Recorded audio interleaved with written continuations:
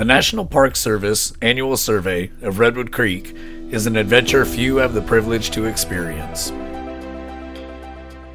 Another great example of a wild and free Northern California river. Redwood Creek is the forgotten seventh river of the Six Rivers drainage. And exactly like its sister rivers, Redwood Creek creates vital habitat for fish such as these cutthroat trout.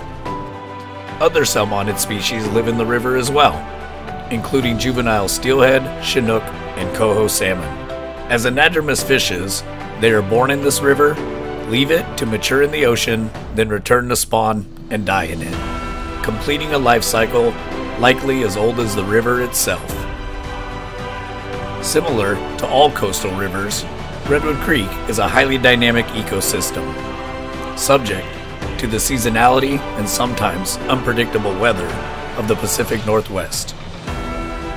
Appearing to be as cold and clear as it should, Redwood Creek, like every river of the Six Rivers drainage, still suffers from seasonally high summer water temperatures, brought on by rapid climate change in the local region.